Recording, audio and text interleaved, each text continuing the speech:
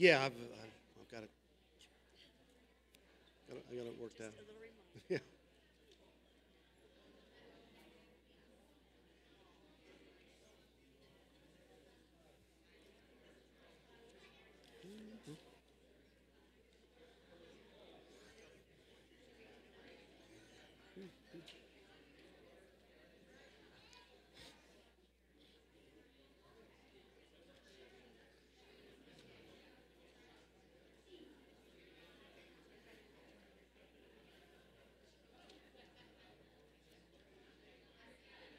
Good morning. It is good to see you all. Those of you on Facebook or Zoom, glad to have you with us. And those of you that braved some of the cold weather, good to have you out here in the sanctuary. This is the day the Lord has made. Let us rejoice and be glad in it. If you'd find the red books somewhere on your row, please give us your name so that we'll know you're here. If you're on Facebook, you can go to the website and hit communications and let us know that you're here.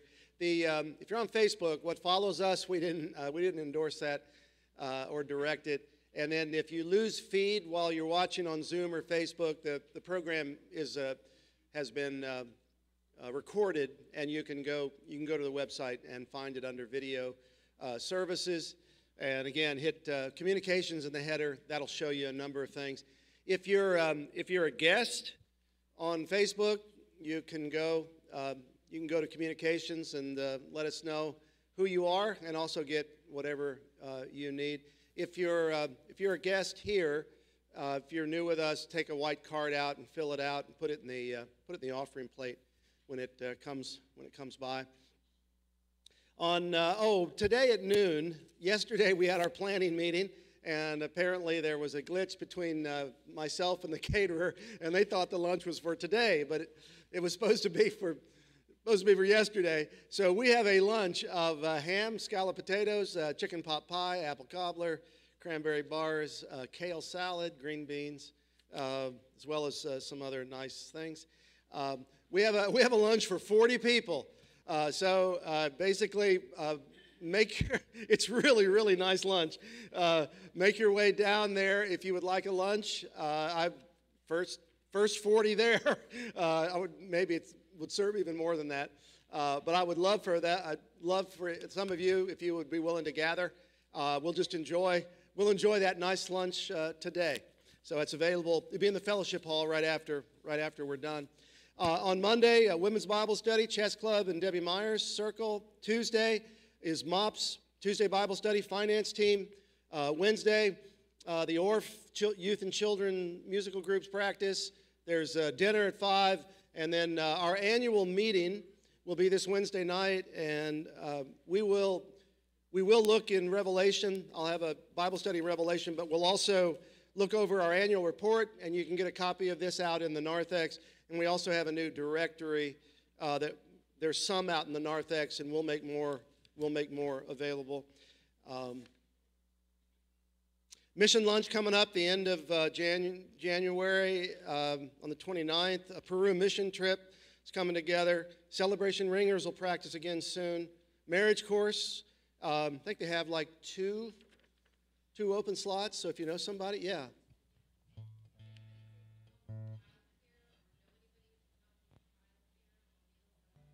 Okay, childcare and meal prep still is a need for the different nights that we do at Marriage Course. Divorce care, grief share coming back online soon, and loss of spouse seminar is coming up. And then one last thing before we share a song, and that is as people are coming back, our parking lot is filling up. You would think that we'd have enough parking, but I know last week our executive minister was here, and Mike told me, he said, I drove through the lot and there was not a place to park, so he parked in the guest parking. So this is an announcement from before COVID. We're bringing it back. If you are physically able, if you can park away from the church and walk back, it opens up a parking space where A lot of times people are going to check a church out and they drive through the lot and there's no place to park, and then they just kind of head on. They don't know where to park and how to come back. So if that relates to you, if you're able just to park away and come back, you get some steps in and you free up a space. Keep that in mind. All right, we're gonna sing "Stand in Your Love." We sang part of it last week, and if you're able to join us, please do.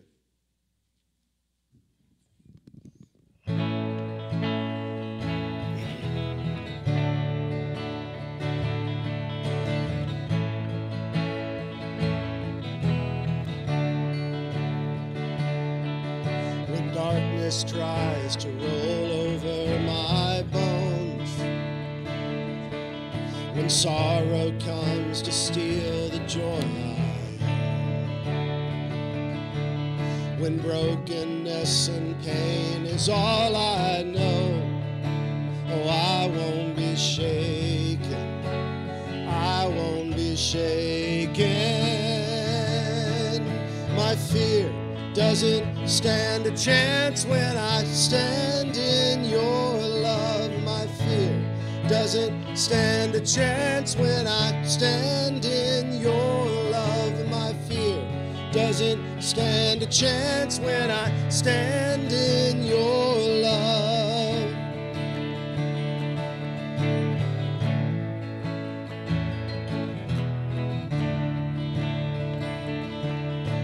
Shame no longer has a place to hide. I am not a captive to the lies. I'm not afraid to leave the past behind. Oh, I won't be shaken, I won't be shaken. My fear doesn't stand a chance when I stand in your love. My fear doesn't stand a chance when I stand in your love. My fear doesn't stand a chance when I stand in your love. Well, there's power that can break off every chain. Well, there's power that can empty out a grave. Well, there's resurrection power that can save. There's power in your name, power in your name. My fear doesn't stand a chance when I stand in your love. My fear doesn't stand a chance when I stand in your love. My fear doesn't stand a chance when I stand in your love.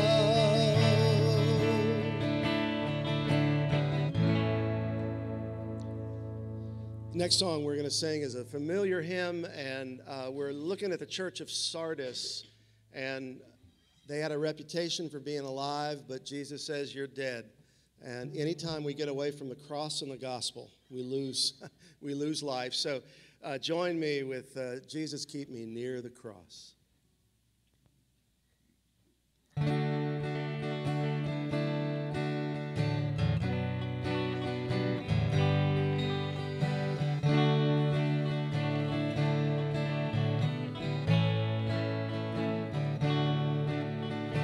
Jesus, keep me near the cross, there a precious fountain,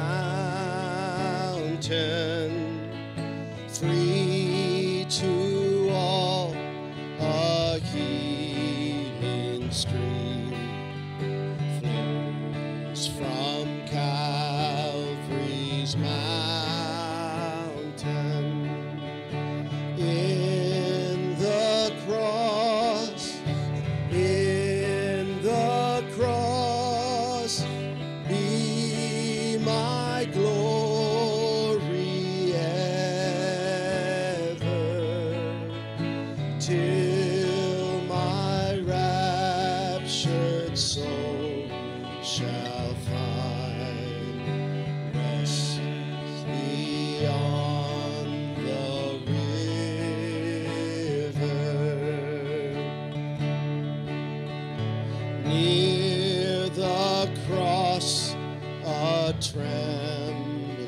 soul.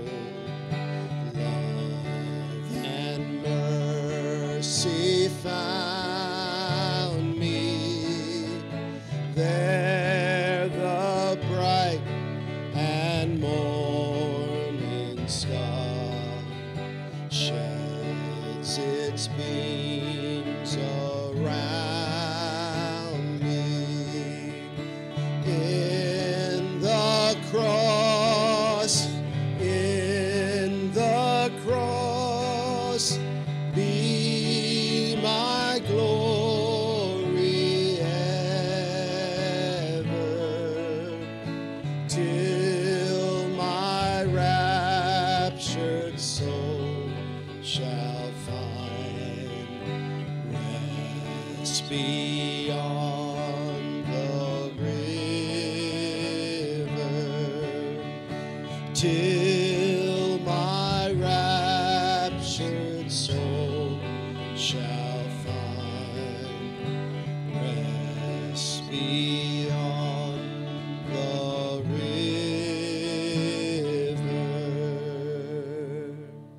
Father, we're so thankful that we could be involved in this worship service today, whether we're here in person or online. We are together in worshiping you. And where there is deadness, or where we've drifted from you, or where we've fallen asleep, help us to hear Jesus' words to the Christians in Sardis, that we need to wake up and to strengthen what remains. Move by your Spirit in our midst as David plays, and we'll praise you in Jesus' name. Amen.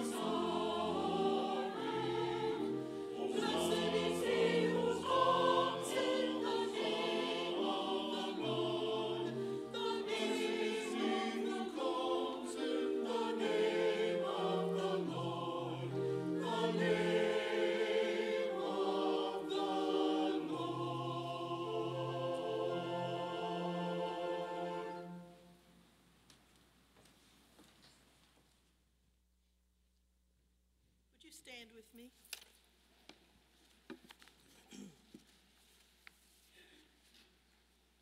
The responsive reading this morning is from Psalm 95. Come, let us sing for joy to the Lord. Let us shout aloud to the rock of our salvation. Let us come before him with thanksgiving and extol him with music and song. For the Lord is the great God, the great King above all gods. In his hand are the depths of the earth, and the mountain peaks belong to him. The sea is his, for he made it, and his hands formed the dry land. Come, let us bow down in worship. Let us kneel before the Lord our Maker. For he is our God, and we are the people of his pasture, the flock under his care. Join me in singing our hymn.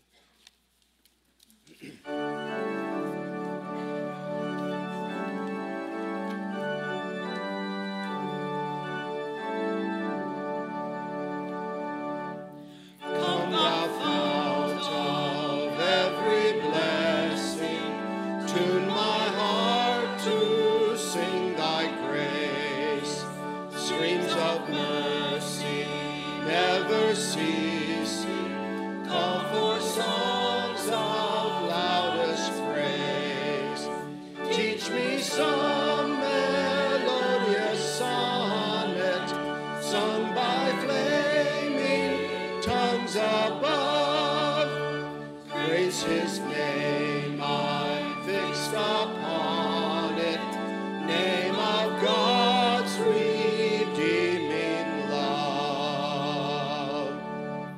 Hitherto thy love has blessed me, thou hast brought me to this place, and I know thy hand will bring me safely home by thy good grace. Jesus sought me when a stranger, wandering from the fold of God. He to rescue me from danger bought me with his precious blood. Oh, to grace, how great a debtor daily I'm constrained to be.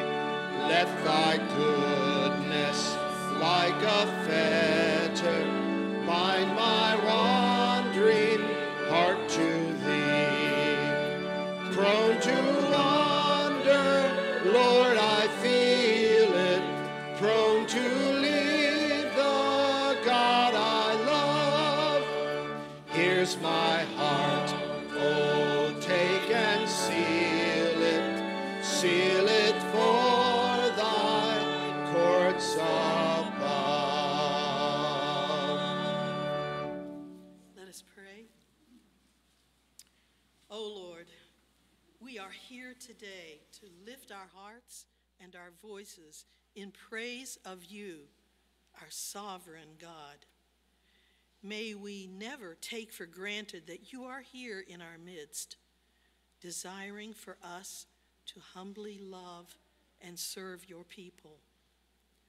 On this Sunday, we remember your servant, Dr. Martin Luther King Jr., who spent his life teaching us that only through love can we right the wrongs of this world. We, in our weakness, are prone to wander, Lord. We feel it. Prone to leave the God we love. Help us, dear Father, so that we may say to you, here's my heart, Lord. Take and seal it for thy courts above. May we pray earnestly now that perfect prayer you taught us, saying, Our Father, who art in heaven, hallowed be thy name. Thy kingdom come, thy will be done on earth as it is in heaven. Give us this day our daily bread, and forgive us our debts, as we forgive our debtors. And lead us not into temptation, but deliver us from evil. For thine is the kingdom, and the power, and the glory forever. Amen. Take a minute and spread the love of Jesus with one another.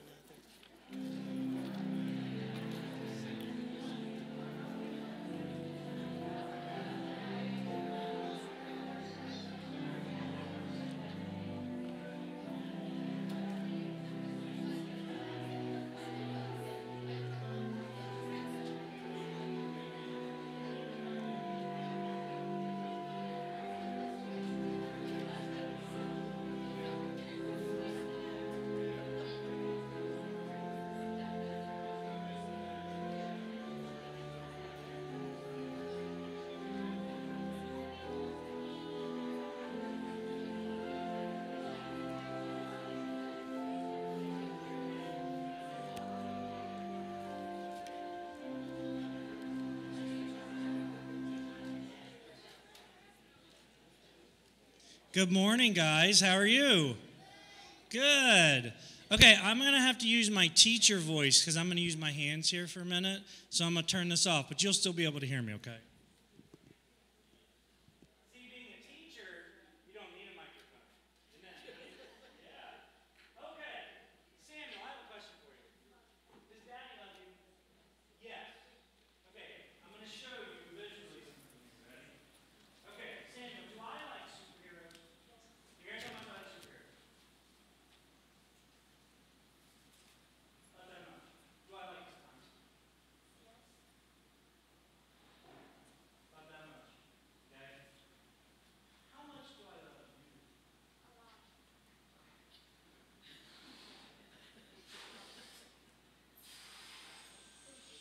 Now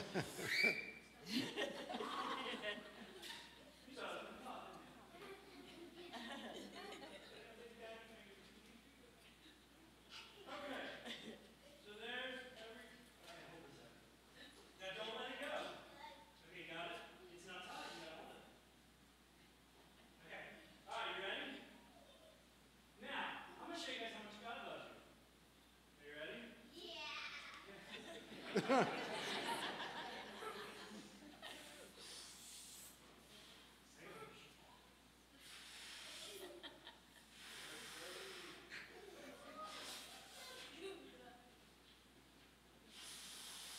You guys are ready for a clap, aren't you? You ready? Watch your ears.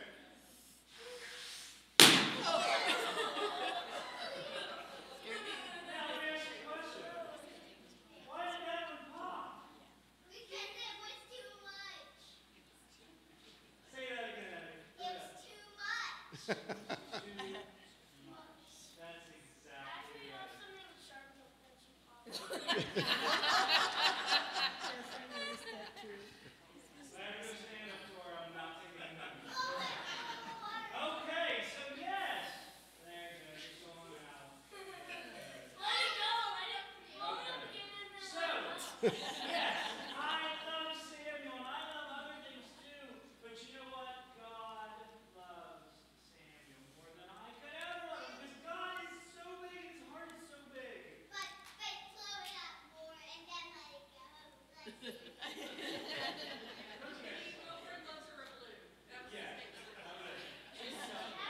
Okay, let's say it first. Dear God, thank you so much for these wonderful kids who are very expressive. And thank you so much for me being able to teach them how much you love them. Christ, let me pray. Amen.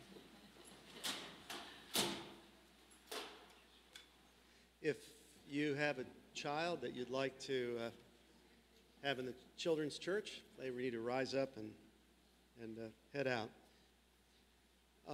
Yesterday we had a planning meeting, and then the meeting ended with a presentation by Ed Rogers and Bill Brown. They're part of a group that our denomination, the West Virginia Baptist Convention, is encouraging churches to go through this renew process. And it looks like we're gonna plow ahead with it. It's going to involve you in that one of the key components is everyone that we can is going to go online and take a survey. And that survey is going to ask you questions about the church, various aspects of it. And then they take that information as well as some of our minutes and from our meetings, and they interview staff and other people. And they come up with some ideas of ways that we might become more effective. So I think we're going to plow ahead with that. So you'll be hearing more about that. One thing I told the leaders yesterday, two things, and we have a slide for the first one here. Actually for both of them, and that is as we as a church try to come together and really be a church family. Last year, I think we had about 20 people do a Table of Life, which is simply having some people over for a meal. It's not rocket science. You host a meal, you invite a few people you know, and then if you have an extra chair or two at the table, you can call us and we'll give you an idea of someone you may invite. And everyone that's had a Table of Life came back and said it was just a very enjoyable time. And they said, now when I see those people at church, we've shared a meal together and we talked about things and we have something to talk about. So it's made our fellowship deeper. So I want you to pray about that in the new year. We're going to be talking about it. It's a real practical way that we can make connections. And then my hope is that the relationships that might begin to develop around the table would go, and the next slide reminds you of life groups. And life groups are simply groups that meet in a home, and a lot of times they're simply based on a topic of interest. Like if you wanted to study biblical financial management, you're willing to maybe host that, or someone else you know will host that. The church will help you with the material. We'll also help you with some people that might be interested in attending, and you make a commitment for like 5 to 6 weeks to get together.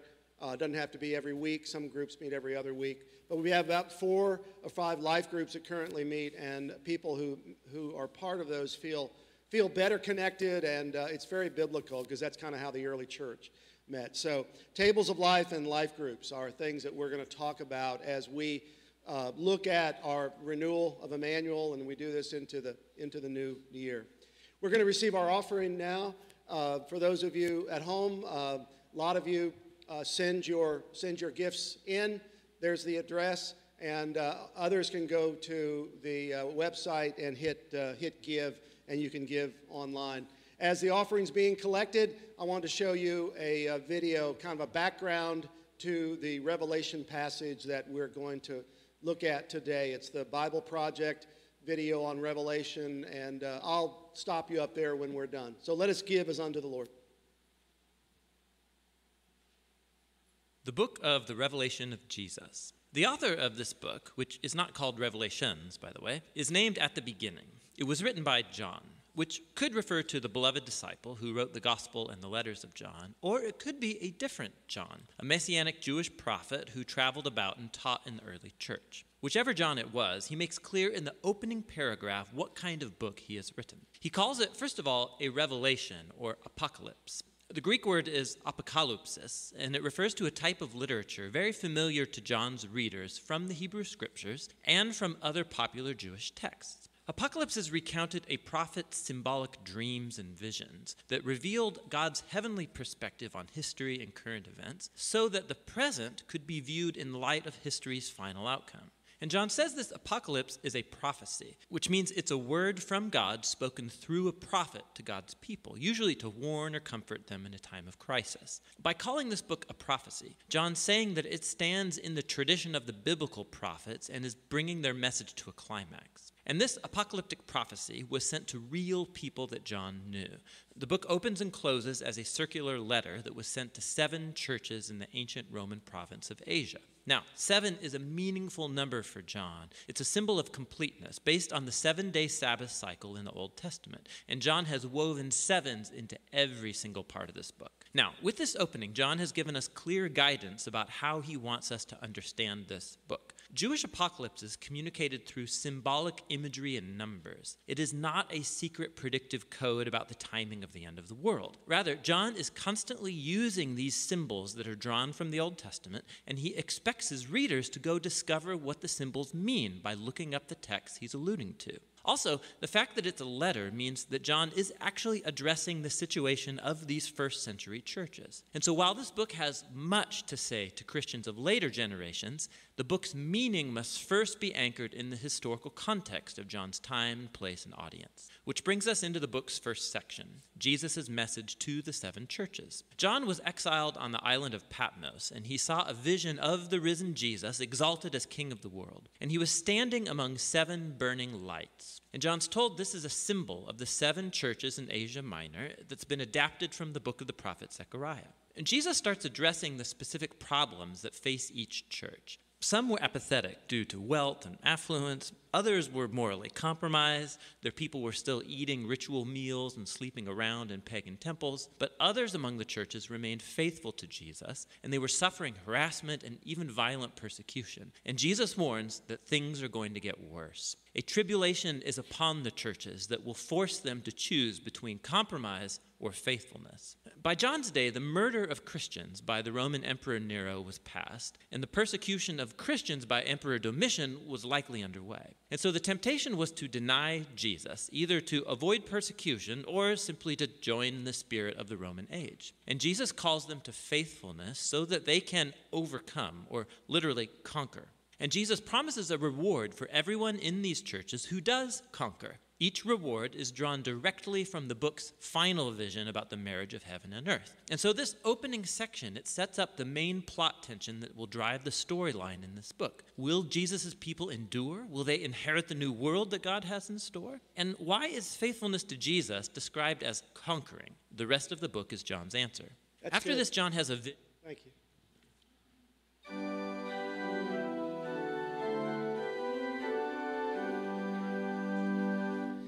Praise God from whom all blessings flow.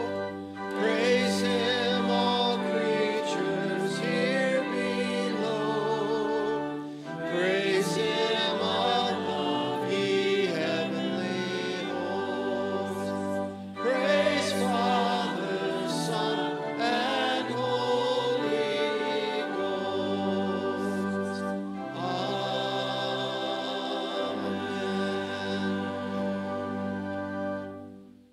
Let us pray. We give thee but thine own, whate'er the gift may be. All that we have is thine alone, a trust, O Lord, from thee. O God, we thank you for the privilege of giving, of sharing whatever small amount that we have. We ask that you take it, multiply it, and use it to grow your kingdom here on earth.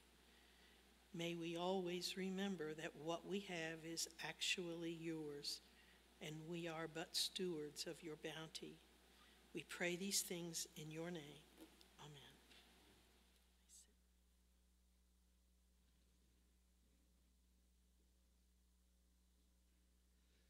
So we take a time for praise and prayer. I want to praise God that there's almost 300 students at Parchment Valley for what they call snow camp. Some of our own students are there. Delbert Casto is in the midst of them. I texted him last night, and he said it's been going really well. But I'm sure a lot of them have been challenged to think about their faith and maybe rededicate, or maybe some of them are being challenged for a first-time commitment. So let's really pray that as this snow camp is kind of coming together this morning, that God blesses. If you're on Facebook or Zoom and you want to pass along a prayer concern, go to the website, hit Contact Us, and that comes directly to me, and we'll add it to our prayer list. Some folks to keep in prayer: Terry Ash, Jan Ashwell, Jean Beatty, Steve and Dina Deem, Gretchen Fleming, Randy Holterman, Ed Huffman, Shirley Huffman, Tom Molson, Don McCloy, Barb Nichols, John Nicholson, Rita Sterling, and Karen Van Oster. Just some, you can read the specifics. All of them are looking at tests or about to do some tests and have some uncertainty. And let's just pray the Lord would be with them in the days to come. Any other concerns or prayers that you'd like to add? just saw this, and I meant to mention it. People have made donations, and we have about 40 of these prayer bears, and they're on the front pew. The idea is as giving somebody a tangible gift when they're going through a tough time can be really meaningful. And so all of these have a little tag on them saying that this comes to you from Emmanuel. You're in our thoughts and prayers, and this comes to you as a gift. So we used to buy just like the exact same kind from a supplier, and now people have kind of donated ones that they have. So there's a variety up here of different kinds. But every Sunday, these are up there on the front pew. If you can think of someone that might like it, take it and pass it on to them. As we go to prayer, let's sing together.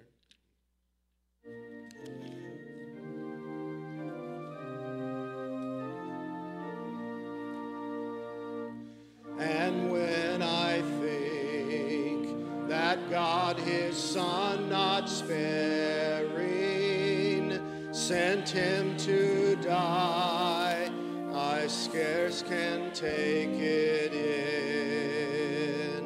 that on the cross my burden gladly bearing, he bled and died to take away my sin. Then sings my soul, my Savior God, to thee. How great thou art, how great thou art. Then sings my soul, my Savior God, to thee. How great thou art, how great thou art. Father, we come into your presence, and we come in with praise. You are a great God, and we look back over our lives, and even though we've struggled, and today may be a really tough day for us, whether we're online or here in person, there may be just a number of things that have caused us concern, and we're feeling anxiety and fear as we think about what comes next. Father, the message of Revelation is that even in the midst of very difficult times, you are there with your people. You minister them by your angels. Your Spirit is constantly moving in their midst. And even if the worst happens, even if we are killed for our faith, or even if we die, Father, as Christians, we know that our eyes close on earth and they open in a new reality of light and love and laughter, and we'll see Jesus face to face, and we will be healed and whole and happy and home. Father, that is our hope, and that means that we can live freely because nothing can ultimately affect us. They may kill our body, but you have our soul. And we are thankful for that today. We gather to worship, to give you praise, to remember many are in need. Many are wondering what to do next, and they need a kind word. They need some wisdom. They need someone just to take time to listen to them. So help us to be available to one another. May we be a giving church family. I pray that tables of life might come out of our fellowship this year, where we simply gather around a table, enjoy good food and conversation. And then I'm praying, Father, that a life group, people might begin to gather together around a biblical topic that is of interest, and we will learn how to grow together as your family. So we ask that you'll continue to guide us, and we're grateful for this time. Be with all those that are calling out to you today, and we offer ourselves to you in Jesus' name. Amen.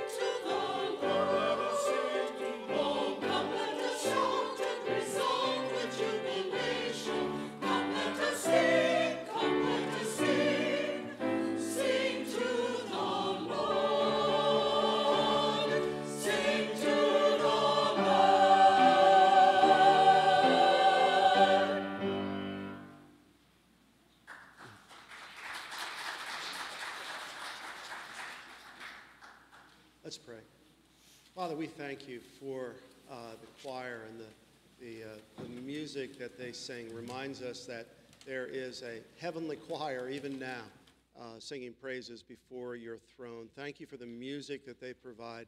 And we pray that every time we gather, we will sing praises unto you, that it would set our spirits right, puts us in the right frame of mind, that we might be able to better hear your word to us through Scripture. So continue to move in our midst, we pray. In Jesus' name, amen.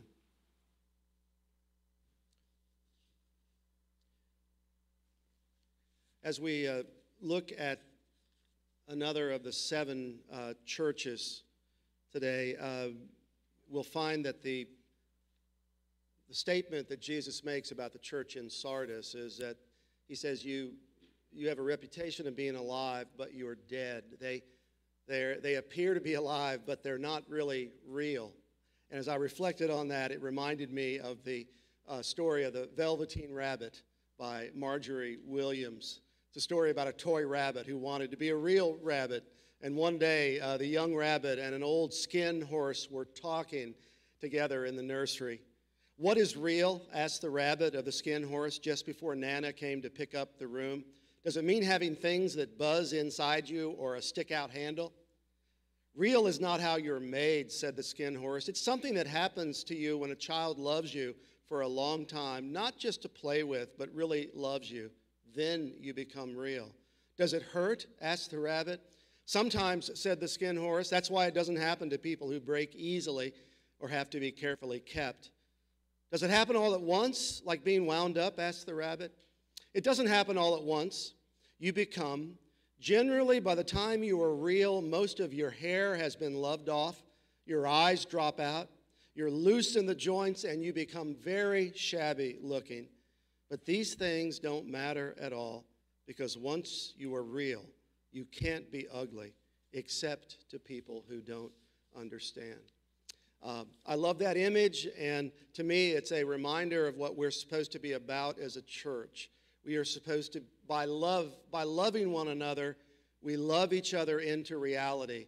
And by the time we are real, we may have all of our hair rubbed off, and we may be loose in the joints and look very shabby. But we're not ugly, because we're real, and we're alive, really alive. So I want to give you a few slides. You've watched the video, but a few other just background slides for Revelation. I believe the Apostle John wrote it. He's in prison on an island in Patmos. You saw the literary genre is apocalyptic, which means unveiling something that we can't see. The date's around 95 AD. There's Roman persecution going on.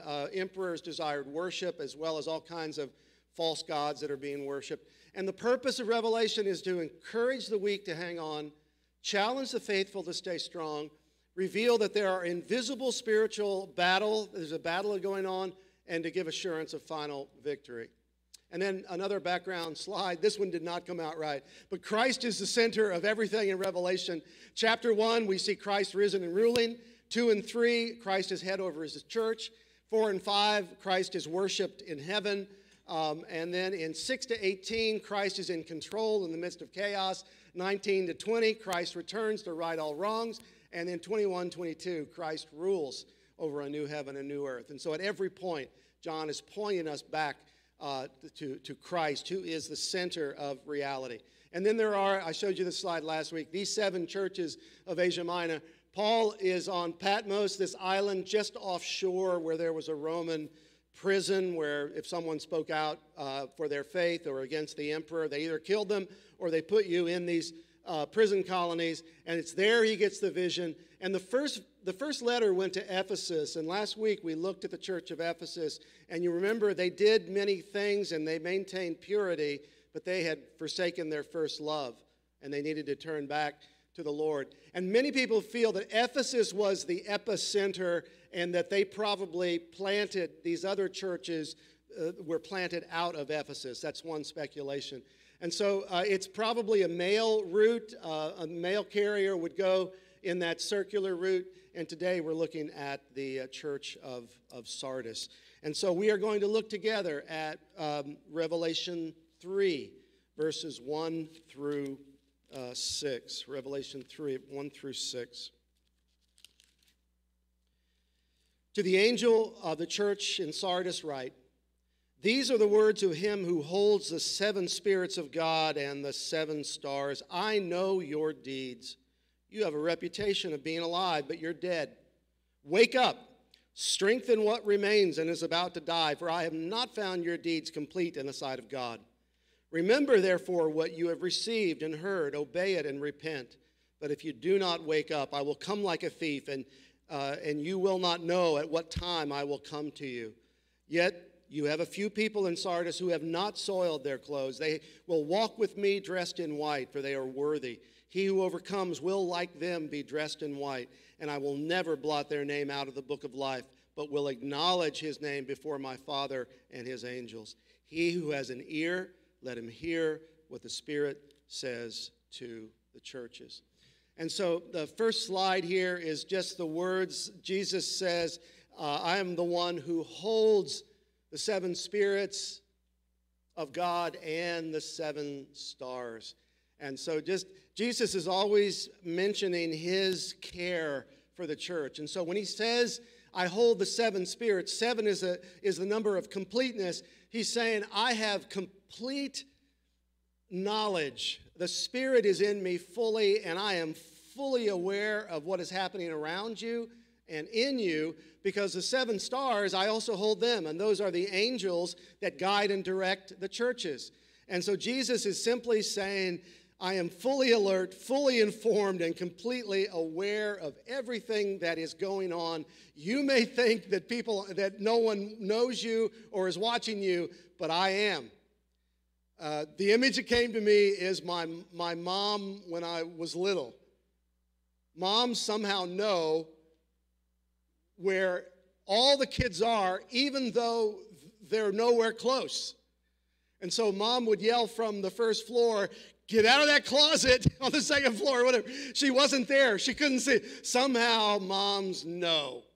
They just have this inner sense of what's going on everywhere because they just have that sense. And so Jesus, in a much greater sense, says, I know. I hold the 7 spirits, and I'm holding the 7 stars, and I have everything. And by the way, Jesus is overflowing with the Spirit, which is the one thing that Sardis appears to need, because they are dead. They are spiritually dead. And Jesus says, I've got what you need. Call out to me. Next slide says, I know your deeds. You have a reputation of being alive, but you are dead. Now, what's interesting is if you look at the pattern of all these letters, and the next slide is the letters, the pattern. They all start with an image of Christ from the first chapter. There is a compliment, a criticism, and a correction. Jesus compliments them. He says, here's what I'm concerned about, the criticism, and then here's how you fix it, and then there's an image of heaven from the final chapters. What is interesting is in Sardis and in Laodicea, there's no compliment. Jesus goes straight to criticism in Sardis and Laodicea, and if you look at Jesus' compliments, they have to do with the conflict that the churches were having with the culture. And so all the other churches, when Jesus compliments them, he's saying to them, you are standing up against everything that the culture's throwing at you. There's false Jewish teaching. There's false teaching about gods. There are Romans that tell you you have to worship the emperor as Lord. And every other church, Jesus compliments them for standing and being in conflict with the culture.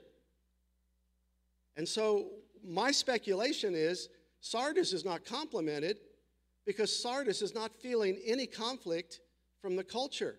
They have learned to get along and go along. You know, a little sexual immorality here, you know, who really knows about it? I mean, it's a temple prostitute, not a big deal. You can go about your life. Go ahead, worship the emperor, just a little pinch of incense into the flame, and you go about your business.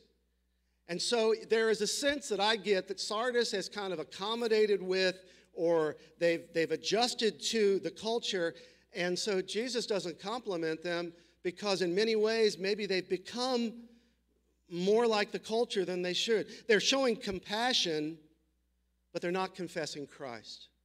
And when I wrote that line, I instantly thought of our necessity pantry.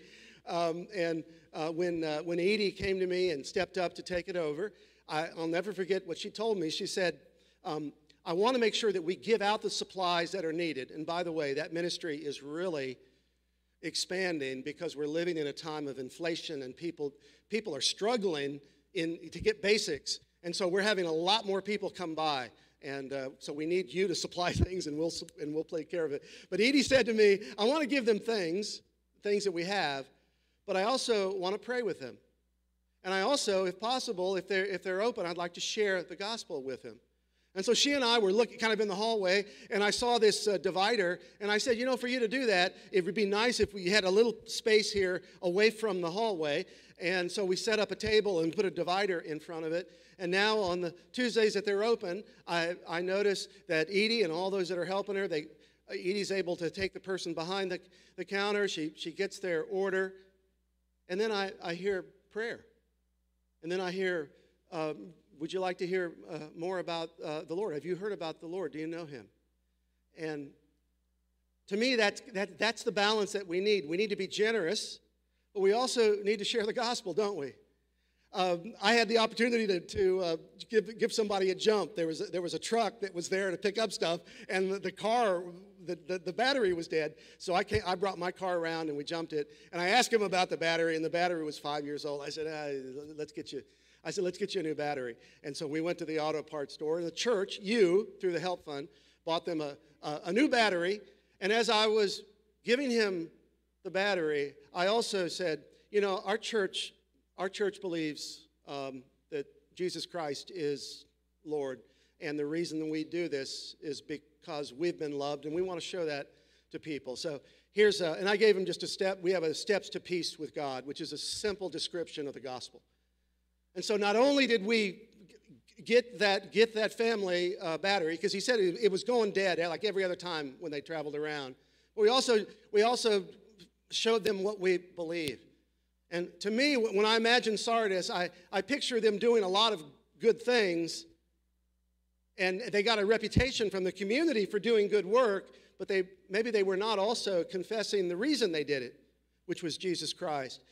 So the next slide is, what does Jesus say? He says, wake up, strengthen what remains and is about to die, for I have found your deeds unfinished in the sight of God. It's gold in geography. Just interesting as I was studying. Sardis was a trade center. They made wool garments, which were highly prized in that day, so that was a big deal. But they also had a gold mine that was very productive, and Sardis was one of the few towns that minted gold coins for the empire. It was an incredibly wealthy place. And what happens when people get money? What happens often to their spiritual life?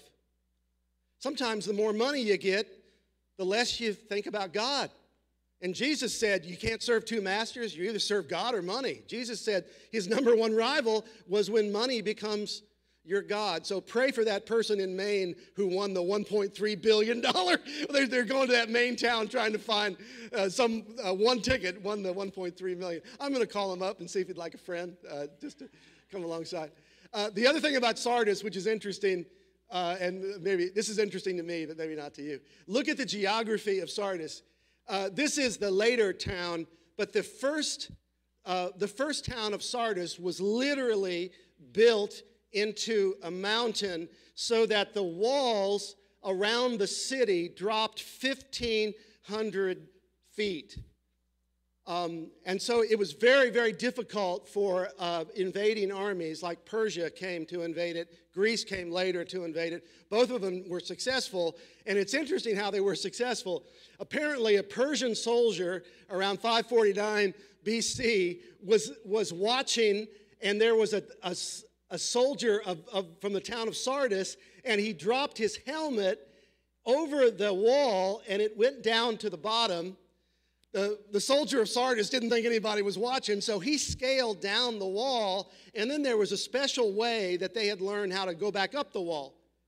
The Persian soldier memorized how he did it, saw the handholds that no one else saw, and the Persian soldier took a regiment and they were able to scale the wall. And when they got up to the top and they peered over the wall, this is a Roman historian who wrote this, they found all of the soldiers of Sardis asleep because no one had ever scaled the wall.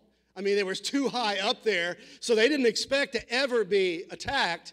And when they scaled the wall, the people in Sardis were asleep. So the statement of those people, the Persian says, "We conquered while you slept."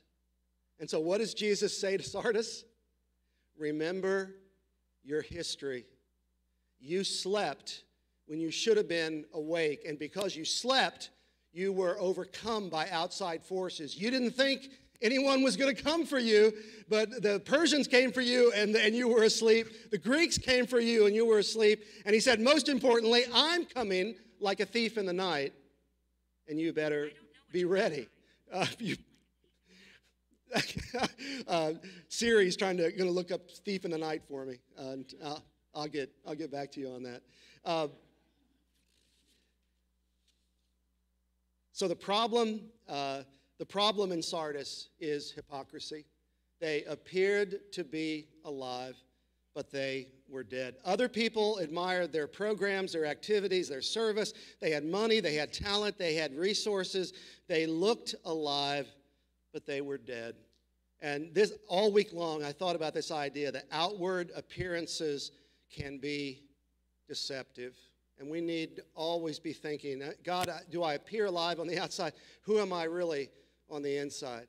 I think of the people who invested money with Sam Bankman-Fried or whatever, the Bitcoin guy. Boy, it looked like a great investment. You're going to get a lot of money back. Turned out it was all a scam. $32 billion just away. It looked good, but it wasn't real. Twice a year, we get this letter from Domain Registry, and it says that your domain name for your church, ours is EBCWV, it needs to be renewed, and you need to send us $300. And it all looks legitimate. Well, the problem is we pay for our domain name 10 years at a time. It's a scam, and I'm sure a lot of people open this up. They don't want to lose their website, and so they send in the check. It looks real, but it's not. And so we are reminded in Scripture that you can look good on the outside, but be dead on the inside. And Sardis had acquired a reputation with people, but not with God. As we learn in Scripture, the Lord does not look at the things that people look at. People look at the outward appearance, but God looks at the heart. Isaiah said of some of the Israelites, he said, "These people come near to me with their mouth, but their hearts are far from me." And those are the same words that Jesus used to describe the Pharisees in his day. He said in Matthew 23, "Woe to you, teachers of the law, you hypocrites! You are whitewashed tombs filled with dead men's bones." You look white and pure on the outside, but inside you're dead. Which, by the way, that doesn't seem to be the way to grow a church, does it? Just to tell people, you are dead, completely dead. You look white on the outside, but you're full of dead men's bones. He was trying to wake them up to their reality. By the way, the word hypocrite literally means an actor wearing a mask on a stage playing a part. And Jesus said, I don't want you to wear a mask and play a part. I want you to really believe in me. I want you to really serve me. So just some thoughts. How can we appear to be alive but really be dead? 3 thoughts came to mind, and I'll just share them briefly. One is the reality of sin. Second is the power of culture. And the third is the ease of autopilot. First is the reality of sin. Jesus called the Christians in Sardis to repent. That means that they had sin that they needed to repent of. And we learn in Ephesians 2 where Paul says, we were dead in our transgressions and sins, but God, who is full of love and rich in mercy, made us alive with Christ. For it is by grace you have been saved through faith. So what happens when there's sin in our life? We die inside. The best way that I know to think about sin is think of the word. It's S-I-N. What's the letter in the middle of the word sin? I. Sin is all about I, me, mine. This is what I want. This is what I need. And when we come to God, we lose thinking about what I want, and we begin to say, God, what do you want? Jesus' prayer on the last night of his life is a model prayer. What is it? Not my will, but your will be done. That's what it means to be saved. And so salvation is where that I of sin is replaced by the cross, and God takes center stage. Sin is not something we can manage with willpower. It's a consuming addiction. Sin means we fall, we fail, we come up short, we miss the mark, and we have all sinned and fallen short of the glory of God. And because there is sin in you and me, it's possible for us to appear alive on the outside, but be dead on the inside. So here's what I think about the one point I want to make here is that Christianity is not that you are a bad person and with a little bit of effort you can become a good person. Christian theology says you're dead, and your only hope is for the power of God's Spirit to resurrect you into life. And you simply have to say, God, I need you. I can't do this myself. And when you pray that prayer, God comes in and does a work. Sin leads to lies, deception. We rationalize, we minimize, we blame other people. We live in the dark. But Jesus says, come into the light. I am the light of the world, and those who believe in me will never walk in darkness. So we appear to be alive, but we're dead because of sin. Secondly, I think we appear to be alive, but we're dead because a lot of us have just adapted to the culture. Remember that Jesus did not compliment Sardis, and it's very likely because they were not in conflict at all with the culture. Jesus complimented the other churches because they were taking a stand against the things that the culture was saying were good, and the church would come back and say, we love you, but we don't believe that. And that caused tension and conflict, and Jesus compliments them for taking a stand. Sardis didn't get the compliment, which meant that maybe they were just adapting to the culture.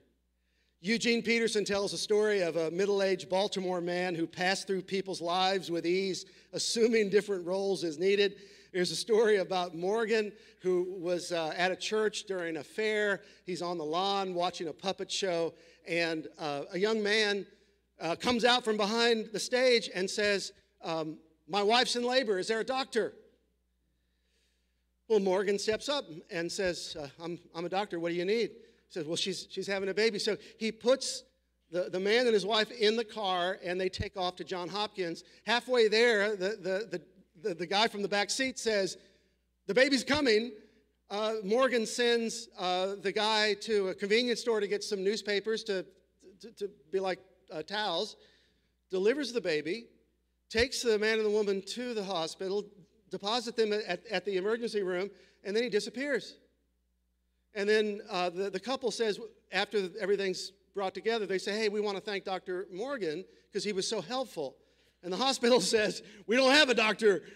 Morgan. And they're like, how could you not have a Dr. Morgan? We met him and he delivered our baby. Well, a couple of months later, they are strolling their new baby down the street, and they see Morgan walking on the other side of the street. They run over to greet him, show him the healthy baby, and share how they couldn't believe the hospital could be so incompetent. Then Morgan, in an unusual display of honesty, admits he's not really a doctor. He runs a hardware store. But they needed a doctor, and being a doctor in such a circumstance was not all that difficult. It's an image thing, he told them. You can figure out what people expect and fit into it. You can get by with it in all the honored professions. Morgan had impersonated lawyers, pastors, doctors, and counselors. And then he confided, I would never pretend to be a plumber or a butcher. They would catch me in a minute. I tell that story because I wonder if some of us go through life just kind of adapting or adjusting to the moment and fitting into whatever is kind of needed, and we don't really have a center. We don't really have a belief system that guides us. And as Christians, that means that we're just cultural chameleons. We just adapt to the surface that we're on. And if we do that, we may appear to be alive, but I think in reality we're dead because we don't have anything that we really believe. And then one other way that we can appear alive but be dead is just to put your life on autopilot. You're living day to day. You're not really thinking about much. You're not really praying. You're not really wrestling. You're just sort of getting from day to day. I finally, after 11 years, bought a new car a couple of months ago, and my other car didn't have all these things, but this has the blind spot thing on the mirror. That's great. It helps me see what I can't see. This car has lane assist, and that keeps you, those of you that have newer cars, it keeps you between the midline and the sideline. So if you're going toward either line, the wheel just kind of shimmies you back into the middle.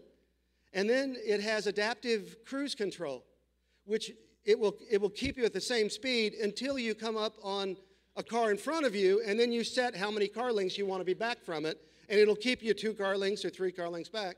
So it occurred to me that I could set my car up on 77 and head toward Charleston, put it on cruise control, and it should make it there until it runs out of gas. This is not the fully self-driving cars. Have you seen those videos on YouTube where people are driving down the highway and they take a video of the car next to them? It's going 70 miles an hour, and the person in the passenger seat is asleep, and the person in the driver's seat is asleep, and they're just going down the highway. And it occurred to me, is that you and me? Are we just kind of going through life on autopilot?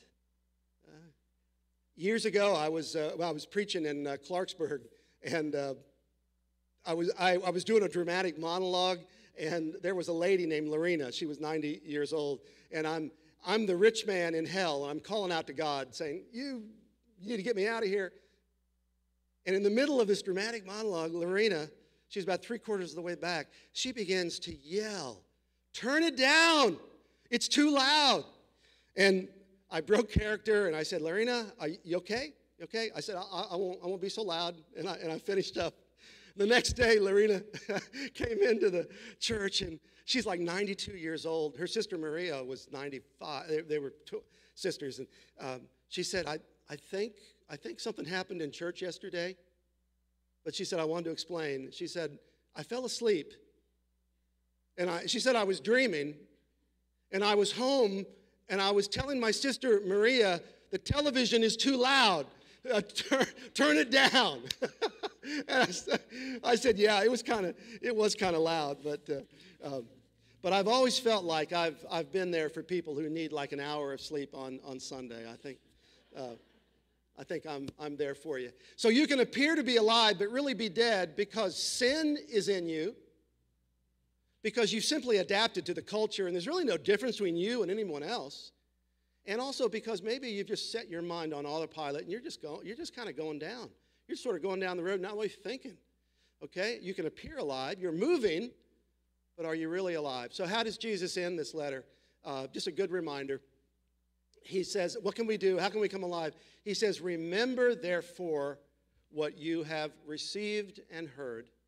Hold fast to it and repent. And as I was preparing this message, it just occurred to me all the different people who have spoken into my life. Remember what you have received. And can you take just a moment to give thanks for teachers, pastors, youth leaders, family members, friends? There's a whole scope of your life. People have been speaking into your life. And where it's been biblical and where it's been true, your spirit, the spirit in you, has taken it in, and it's shaped who you are. And Jesus says, hold on to that. Okay? And I think we always need to go back to the basics. I don't think we need to be complicated. I think we always just need to go back to the basics. What is it? Jesus loves me. This I know, for the Bible tells me so. That's pretty much it. Right there. In fact, whenever we fly, and I'm not a good flyer, You know, what happens pre-flight? Every flight, what do? They tell you how the seatbelt works. Everybody's tuned out.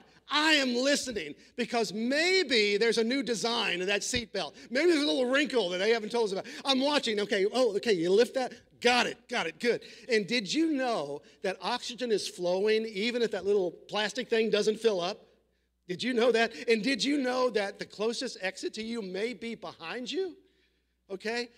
Everybody tunes out, but I'm listening because I want to know the important things. And so every Sunday when we gather, you know what we do? We just go back over the basics. God loves us. We're sinners. Because we're sinners, we may be dead on the inside, and we're praying that God would give us life. Let me close with a quote by David Platt. He said, "To be a Christian is to be loved by God, pursued by God, and found by God.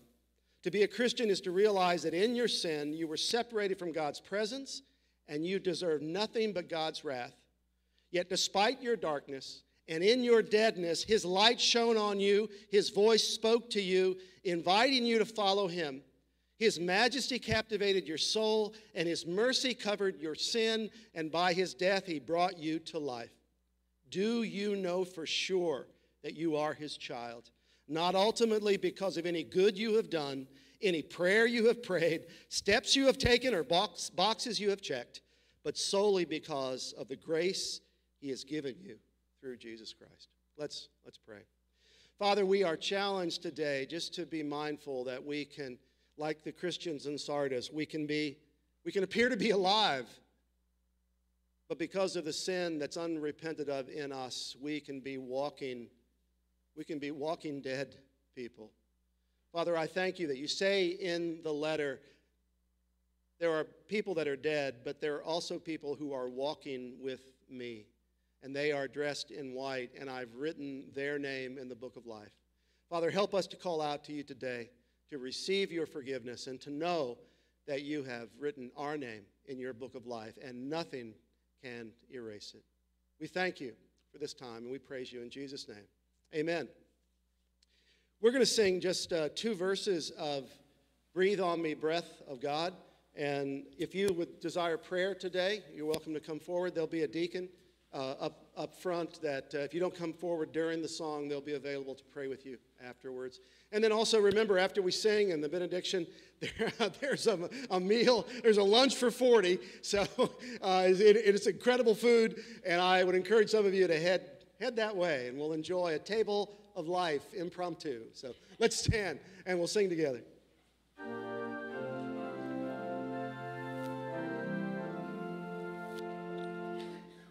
Breathe on me, breath of God, fill me with life anew, that I may love what thou dost love, and do what thou wouldst do.